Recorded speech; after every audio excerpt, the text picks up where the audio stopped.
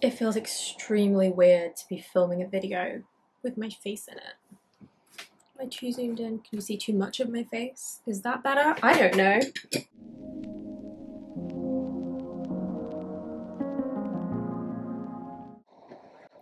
It's my channel's first birthday, so I bought myself a little cake. Hi, it's Sylvie. Welcome back to Tarot Magpie. I hope you are doing good. I have a face. Who knew? I thought I would bring myself on camera today to film my 1-year channel anniversary Q&A video, because otherwise it's just a lot of me waving my hands about, which I think is not particularly thrilling viewing. Not that I think my face is necessarily thrilling viewing, but at least it's something new. Tarot Magpie's a year old. I've uploaded, I think, 100 videos. This might be video 100, or this might be 101. So Tarot Magpie is an equinox baby. I uploaded my first video on March 19th, 2023. This video is going up on March 20th, 2024, so I'm a year and a day old. So instead of rambling on about how much I love this YouTube channel and I'm proud of it and it has exceeded what I thought it would become, I'm just going to get straight into the questions, because I think that is one of the questions. So I put a little call out for questions on my Instagram and on my YouTube community tab post thing, and you're delivered. I have some questions to answer, and I hope this isn't going to be a million hours long, but no promises. Firstly, Rowan here asks, do you use certain decks for hyper-specific jobs that mean you don't just reach for them casually, and if so, could we get an example? If not, does anything come close to that? So I think the closest is, I'm so unprepared for this. Where are you? I think it's over there somewhere.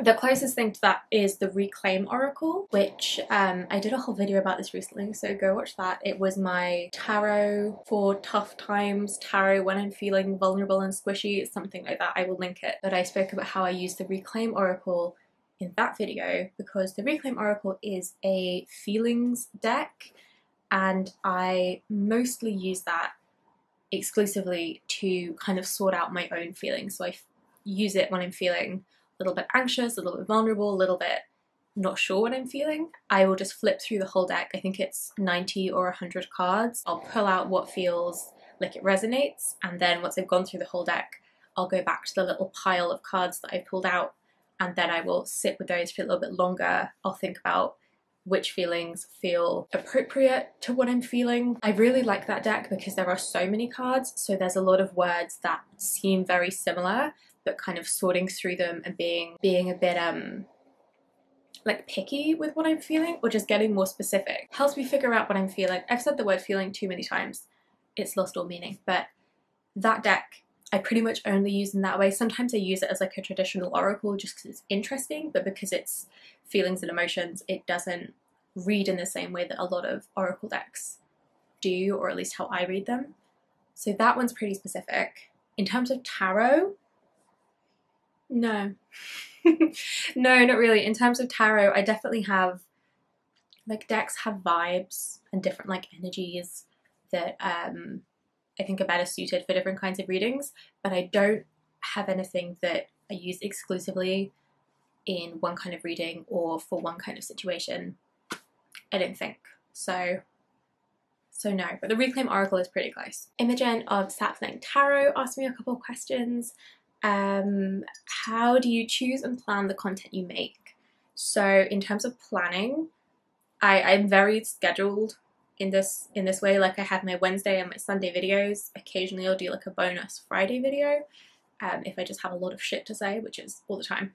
But I have a Notion situation. I've got like a calendar so I can move things around and plan ahead, and I've got basically is it a Kanban board where I've got like, these are my video ideas, and then the ones that I'm like kind of turning into a thing. So if I feel like I want to make some bullet points and like semi-script it out, or what decks I want to gather for that video, or like whatever, and then which ones I'm editing and which ones are uploaded and finished. So I have like a million ideas.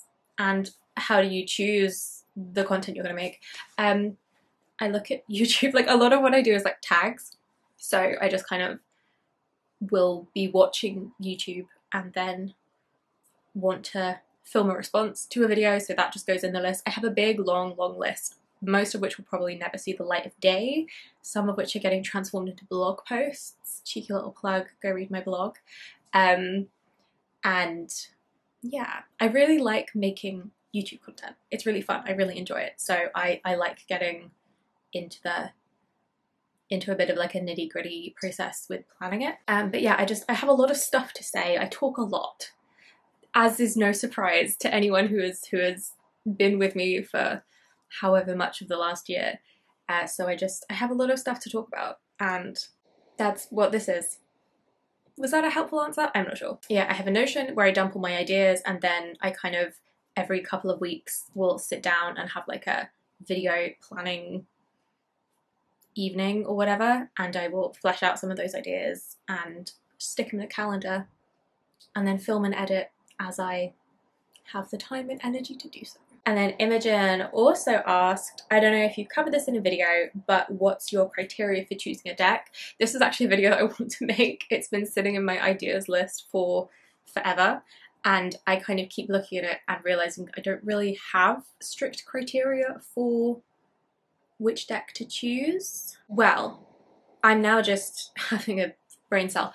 I'm assuming this means like choosing a deck to purchase, or like deciding whether or not to purchase a deck, which is a video that I wanted to make and realized I don't have really strict criteria for it.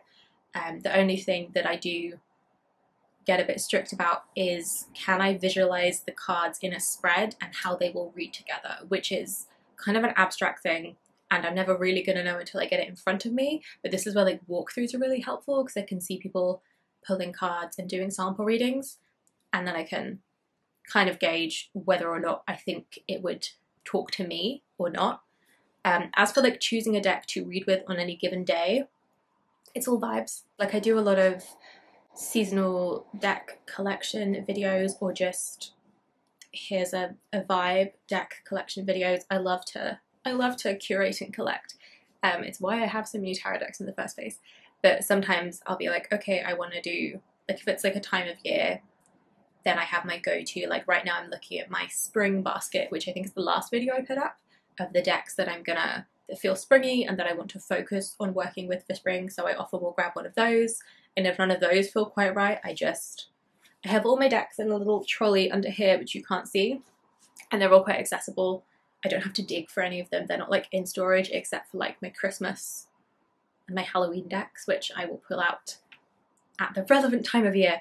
But I just look at them and see what I feel like working with. There's a lot of planning that goes into my content. There's not so much planning that goes into my practice.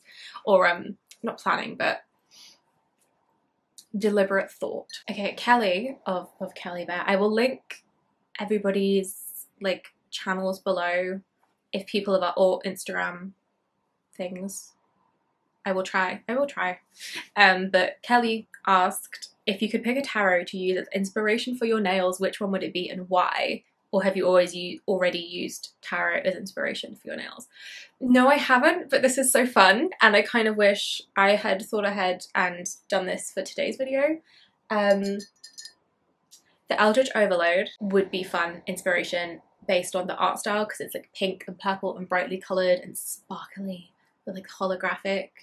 I could so do some like rainbow sparkly with like holographic something on them. That would be really fun. I would also, because I bang on about the Queen of Swords all the time, it's the Libra card, it's my significator in that sense, and it's also kind of the card I resonate quite a lot with, the Queen of Swords. I would quite like to do like a Queen of Swords themed set of nails. I think that could be really fun, with like the blues and the metallics, but also the butterflies, and maybe like a little hint of red in there, like from the Rider-Waite-Smith Queen of Swords. Next time I actually sit down and do a full set of nails, when I have like a whole evening and 2 movies to watch. Okay, next question is from Nina and Nana. I'd like to know how you use tarot in your everyday life. So, is it close enough? Yes. I have my everyday practice in my tarot journal. I've got a couple of videos, I'll link them below. So I have my, like, look how cute. I have a daily pull with like a study deck. This was Navigator's Tarot of the Mystic Sea for Aquarius season. I just pull a card a day, I read the guidebook, which is more of a study practice. As for everyday readings, I will also like cheeky plug the little zine that I made of my everyday 3-card drawers. That is on my Etsy for the low price of £2.50. My everyday readings are usually kind of what's the vibe, what should I focus on, lessons, something to embody, like that kind of thing. But recently I've been doing a bit of a practice using the 365 Tao book and kind of coming up with a question based on the daily meditations. I absolutely copied Sasha, who has a video on how she does that, so I will try to remember to link that as well. I've been really enjoying that because it's a little bit more meaningful and I feel like I get more out of my everyday practice and I'm less likely to skip it.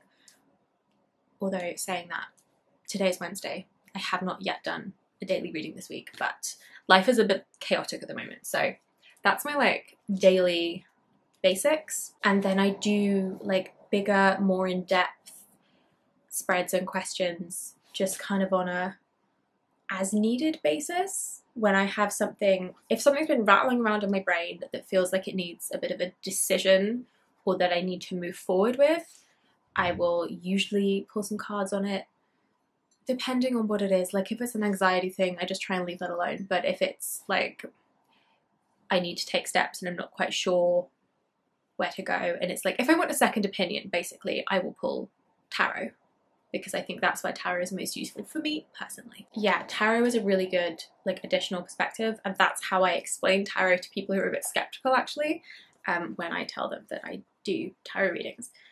They're like, oh, so you can tell the future. I'm like, no, I can just give you an additional perspective. And I think that's where tarot is most practically useful, is in kind of giving you something to bounce your ideas off and reflect stuff back at you.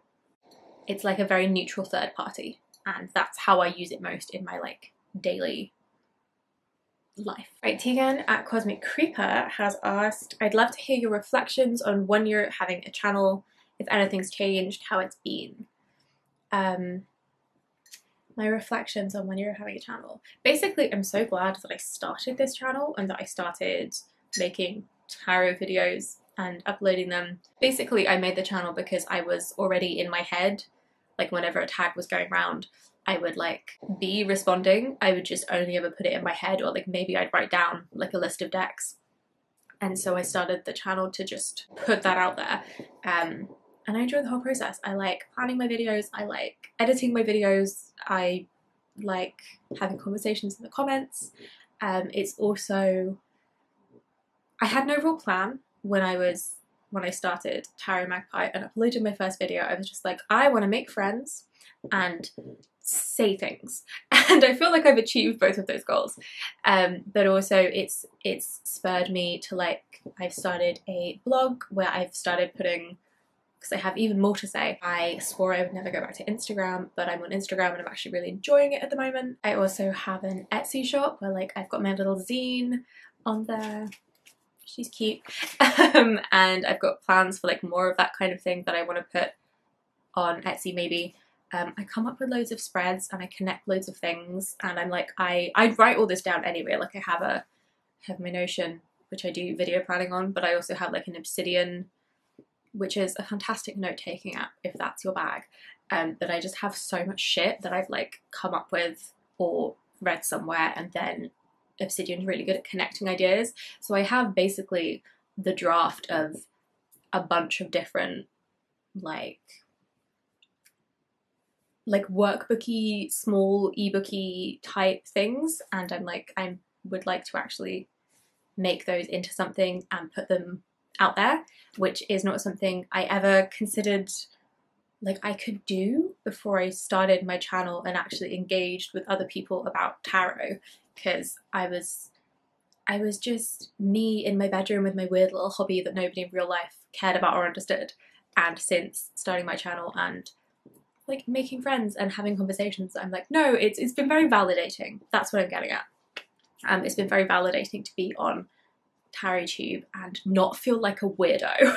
Basically, I'm like, no, other people have the same intense hobby as me and it's great, and we are all just nerding out about tarot together. I love it. I also think there's a lot to be said for the process of verbalizing my thoughts that I wasn't doing before I was filming it. I feel like I pay attention to the thoughts I have about tarot cards more when I'm saying them out loud, and especially this is why I do unboxings so much, is because the process of going through and like flipping through a deck for the first time and then saying the things I notice or the ideas I'm having out loud, and then also watching that back when I edit, it kind of solidifies them in my brain a little bit more. And I feel like the decks that I've done that with have a little bit more of like a personality, or I feel a bit more connected to them, especially if they have like a unique take on the tarot, more so than when I wasn't filming, or like the decks that I haven't filmed a walkthrough with.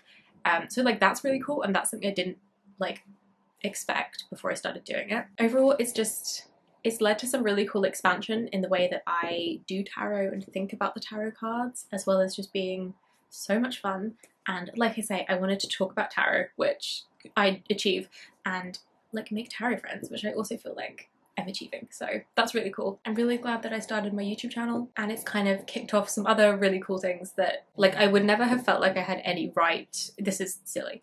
It's the imposter syndrome talking, but I would not have felt like I had any right to like make a tarot spread zine and put it online if I didn't have kind of this community engagement. It's been very validating. Have I said that already? Quite possibly. I think I'm talking in circles.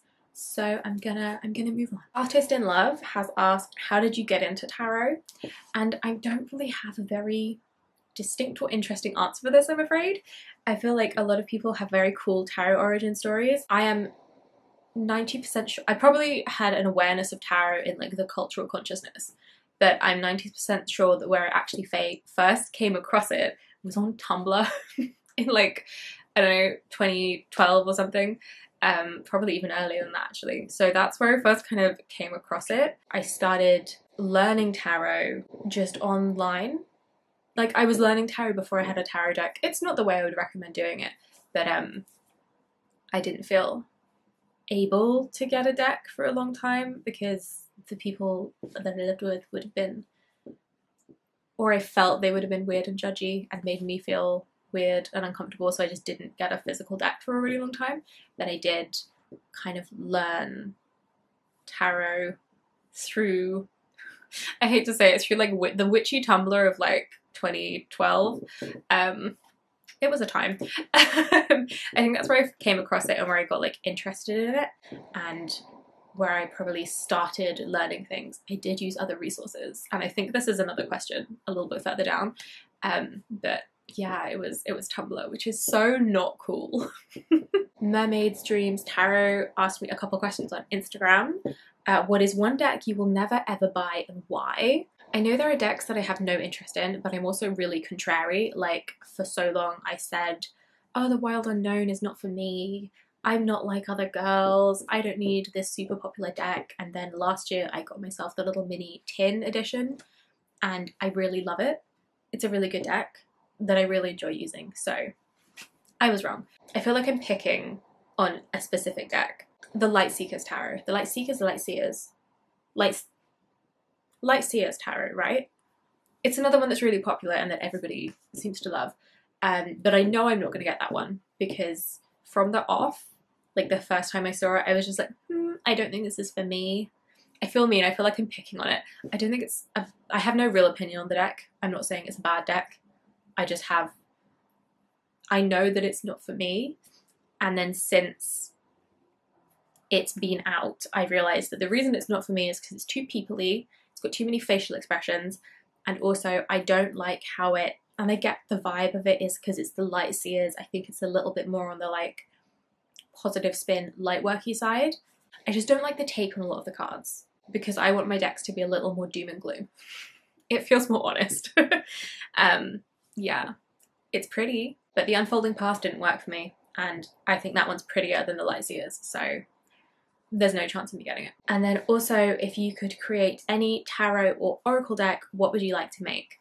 I'm in the process of making an oracle deck. It's very loosey-goosey.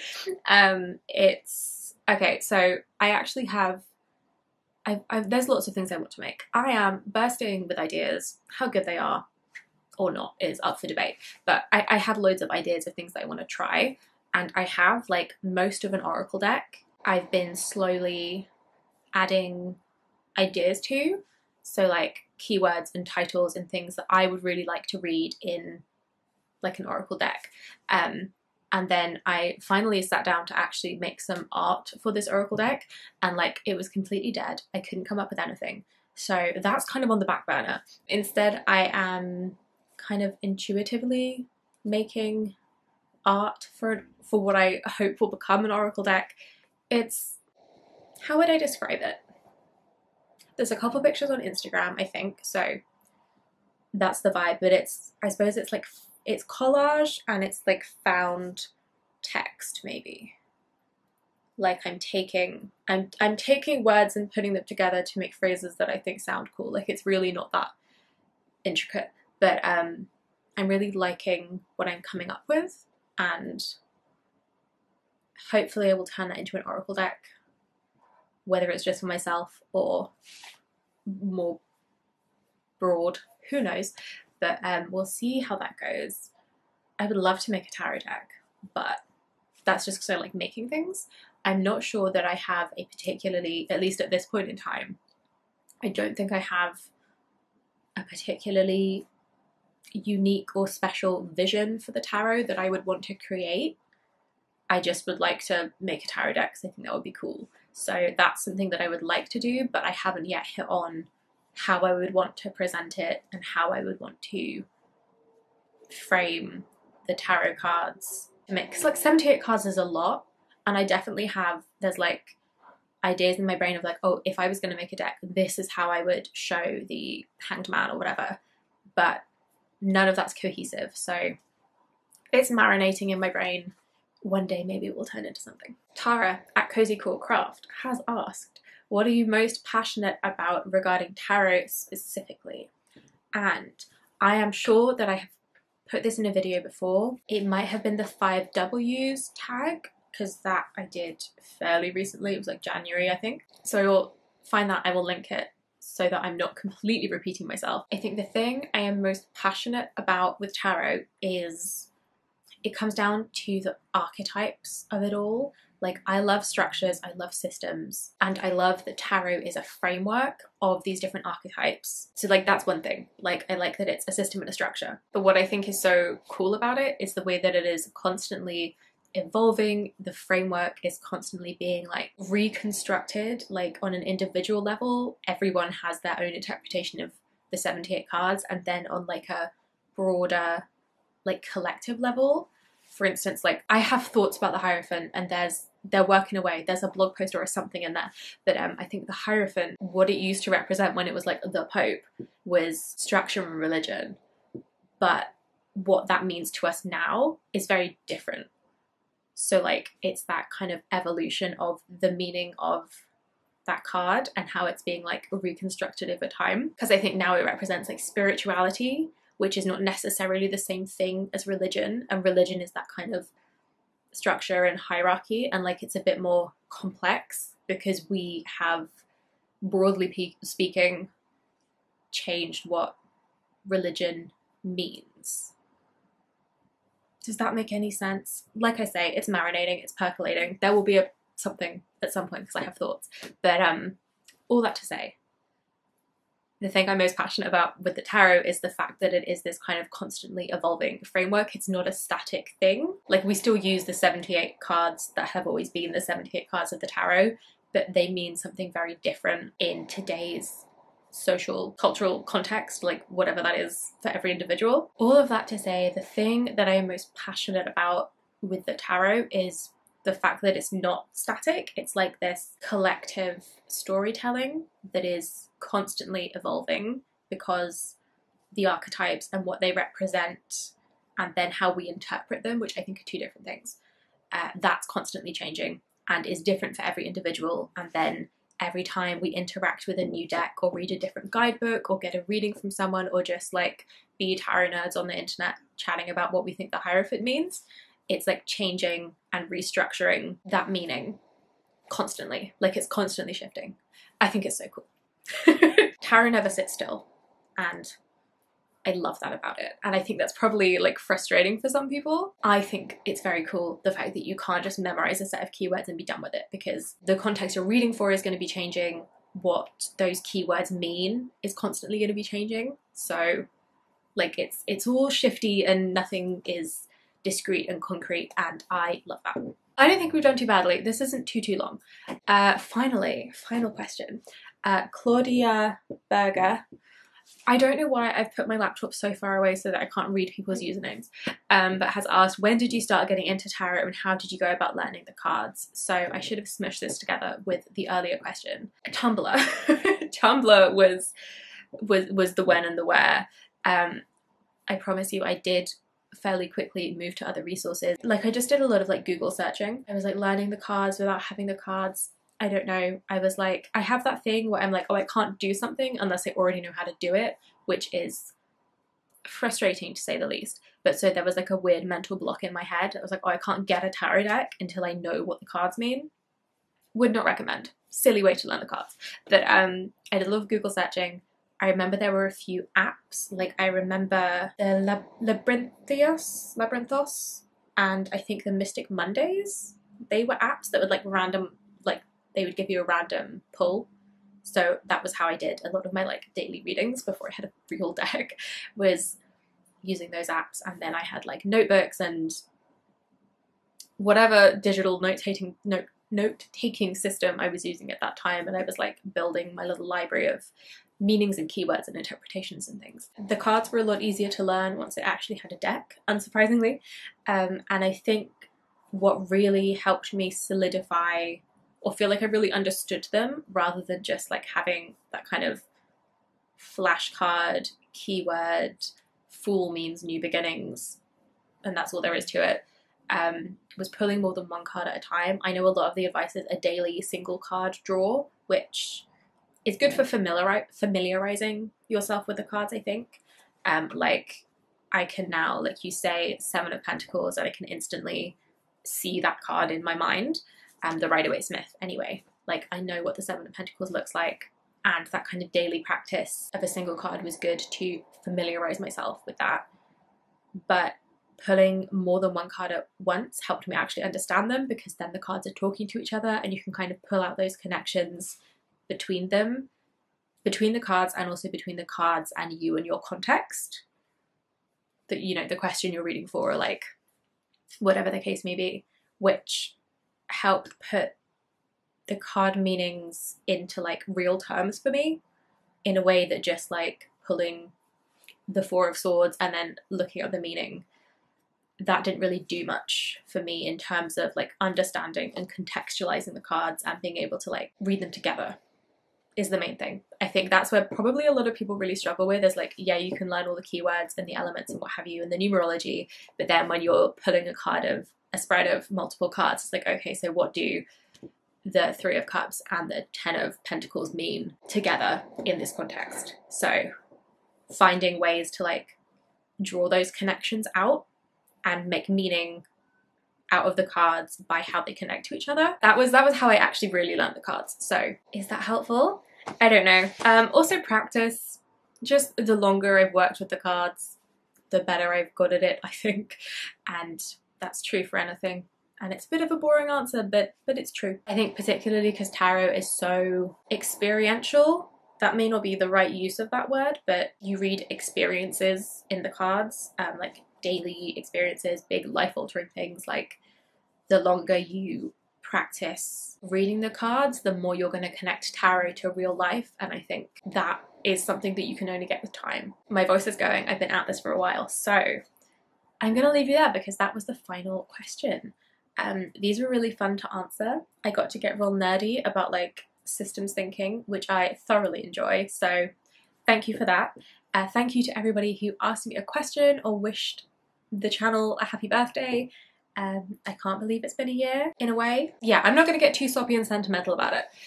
This is a long enough video already, but massive thank you to everybody who has joined me on Tarot Magpie, who has watched videos, commented, subscribed, all that good stuff.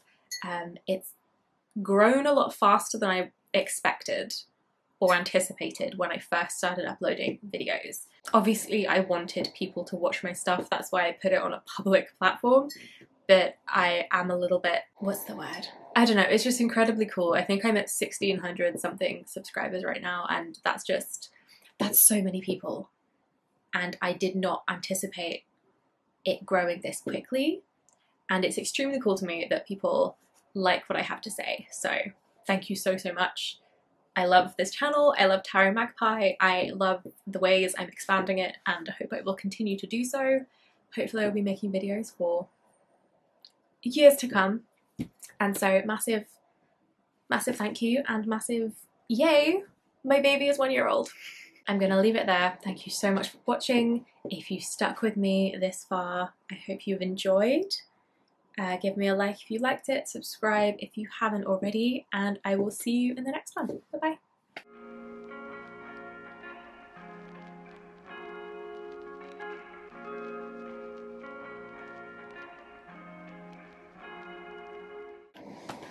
Now I get to eat cake.